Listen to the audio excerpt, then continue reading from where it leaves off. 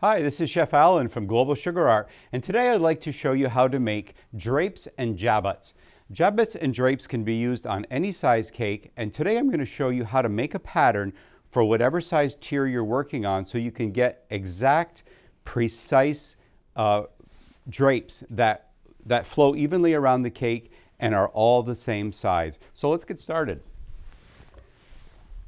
I have a cake here already started. Now this is a 10-inch layer cake, and it's 5 inches high. Now you can work this out with any size cake that you want. I just chose this because 5 inches is a nice height to really get a nice looking drape. The first thing you want to do is divide your cake by the number of drape pieces that you'd like. I've decided that I wanted to do this in 4. So if you have a marker where you can just set the cake down and mark off the 4 spots, that's great. If you don't, all you have to do is take a tape measure, go around the cake, measure the full circumference, and then divide it by 4, and then make a mark. So I've already made my 4 marks so that this is equally divided into 4. It's important that you not only know where the 4 marks are, but that you know where the middle is.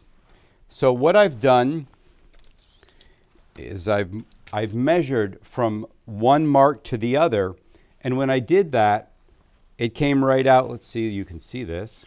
It came right out to about 8 inches.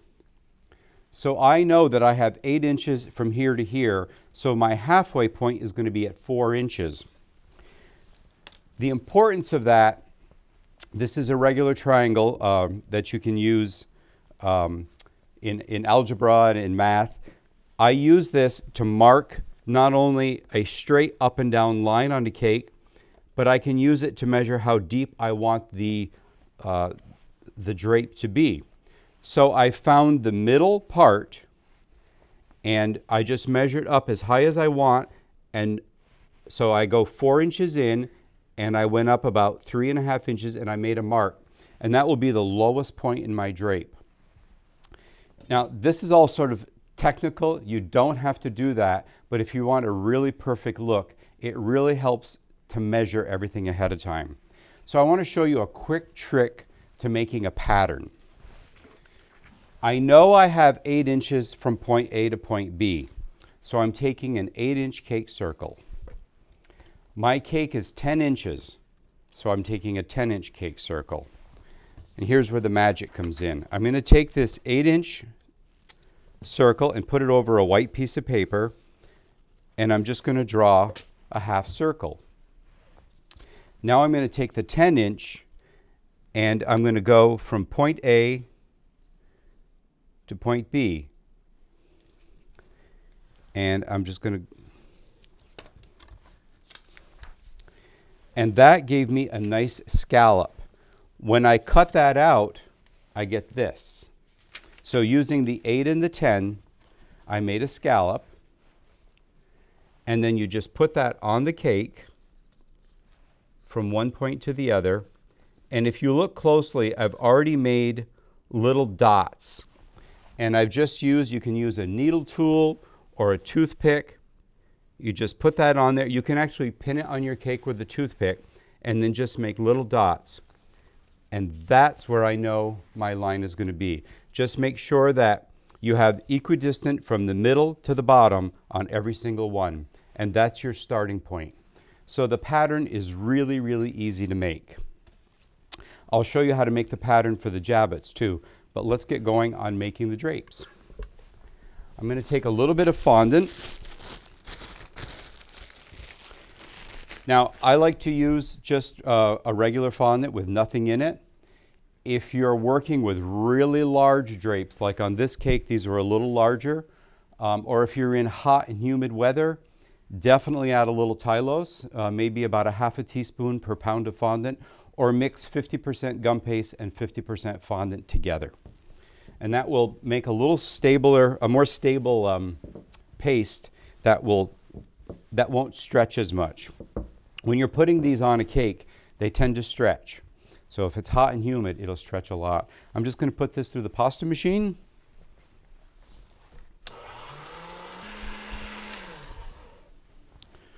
Okay, I put this through the pasta machine. Mine starts on setting 1, not setting 0. And so I brought it up to a 4. So if yours starts on 0, you'd bring it up to about a 3. And I'm just putting a little bit of cornstarch. And I'm going to use a ribbon cutter. This is an FMM ribbon cutter. And I've put the sections together so I get about between 1.5 and 1 3/4 inches in width. So from here, I'm just going to cut a couple pieces. We'll cut 2 pieces.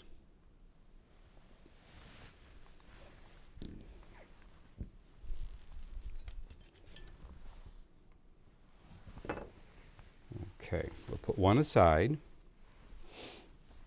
And we want to make sure the ends are square.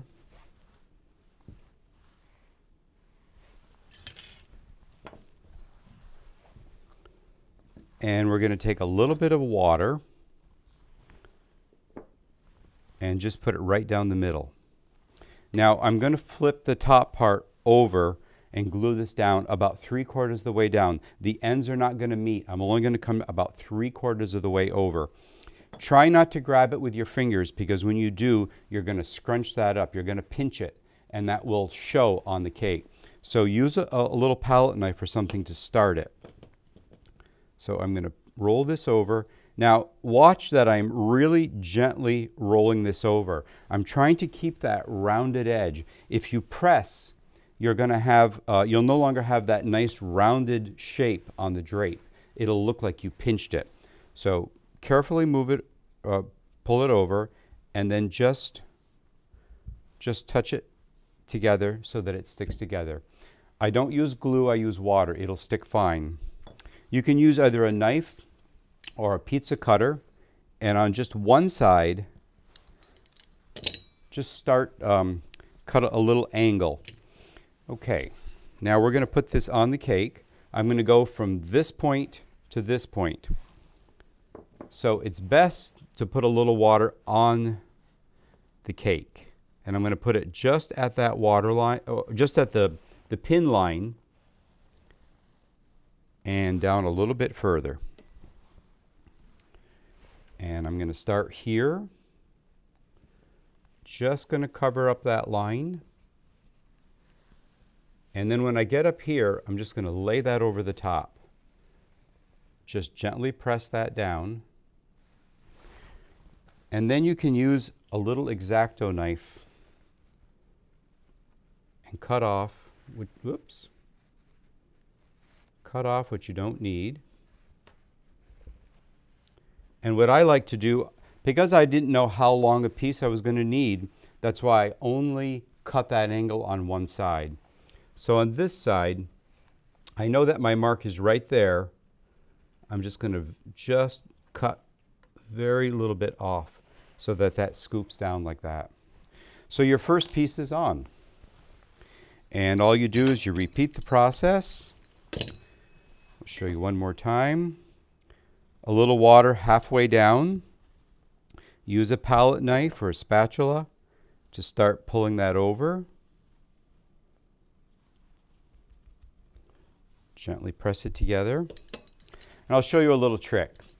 If you're right-handed or left-handed, or if you always cut the angle on the same side, your drapes will start looking deeper on one side and shallow on the other. They won't hang nice and rounded like you want them to. So I try to alter. So the first time I cut the angle on the right side, this time I'm cutting it on the left side.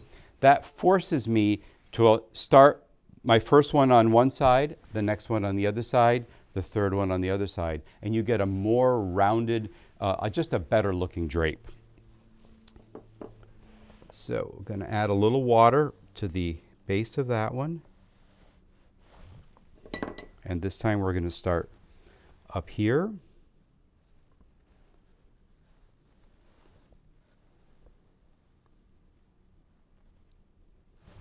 And I'm going to cut cut that off right there.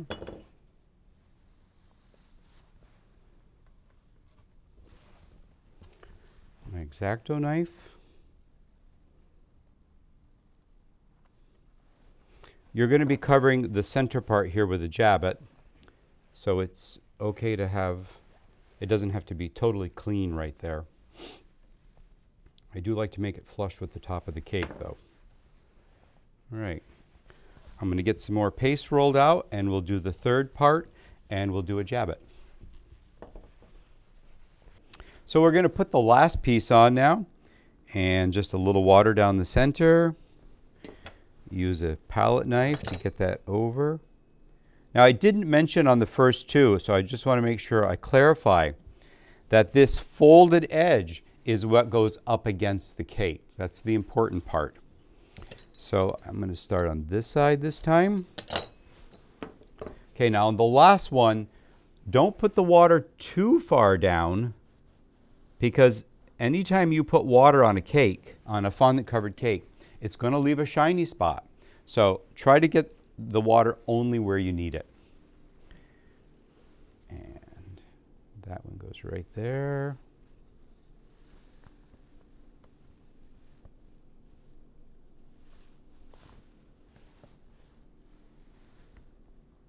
Great, that's exactly what I wanted.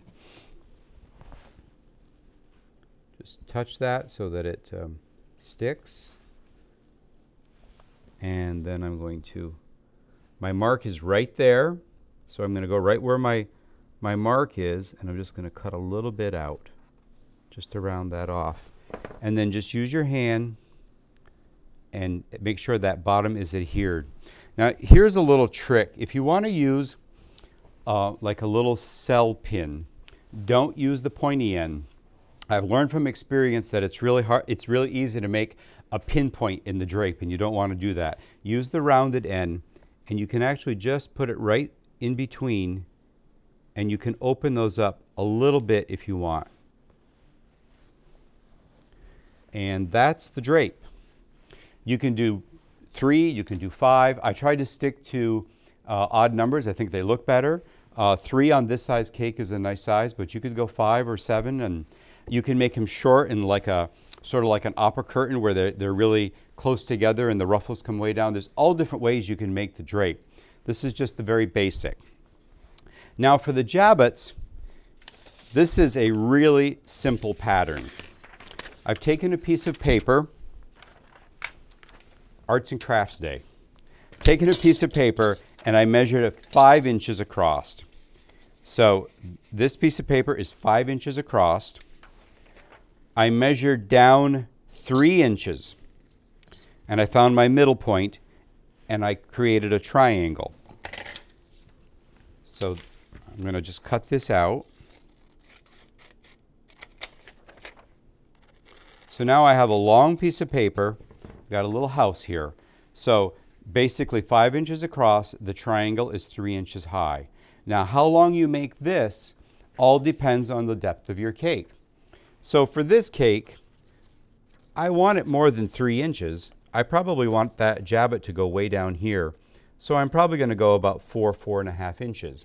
If I were doing like one of those double tiered cakes that are like 6 or 8 inches, you can just extend this. So that's totally up to you how deep you need to make it. So I'm just going to guess this and go about another 1.5 inches. And I have my fondant all rolled out. This is the same thickness as I did the drapes.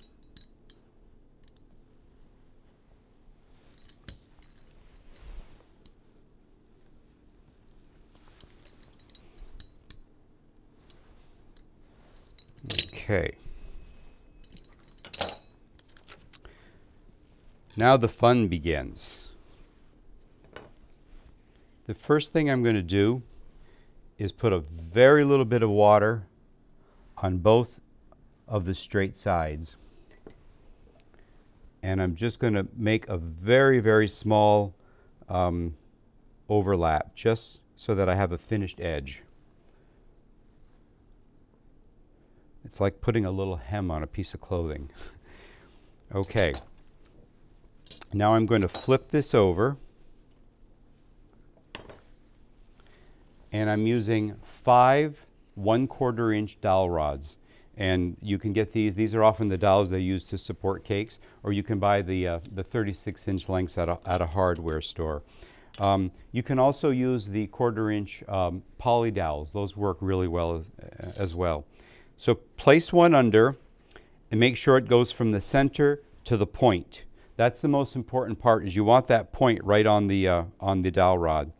And then just put your fingers over the top and get the fondant to adhere right over it. Now add a second one in. You're going to do the same thing. You're trying to make little pleats. And then the third one. So now I have the pleats on that side. The fourth one. And the fifth one. And now you line them all up, just hang on to it, and pull them all out at the same time. Now squeeze this together, and the jabot is now ready to put on the cake. So I'm just going to put a little bit of water where I want to attach it. I'm going to lift it up and decide how far down I want it to go. And I'm basically going to press it right into the cake and just tear off what I don't want. And that is how easy it is to make a jabot. It really is very, very easy. And it has a little bit of a dramatic effect. Sometimes on cakes, depending on what I have on the board, I actually will do a bottom border first if I'm going to do a border at all. And I'll make the jabot long enough so it just sort of lays on the board and then comes up. It's sort of like a piece of fabric flowing down. It looks really nice. You can then finish the top with a flower, a little rosebud. You can use a mold and make like a little a brooch or something like that. There's a multitude of things you can do to finish them off. But that's basically the drapes and the jabots. I hope you've enjoyed this video. Thanks for watching, and you can buy all the supplies at globalsugarart.com. Have a great day.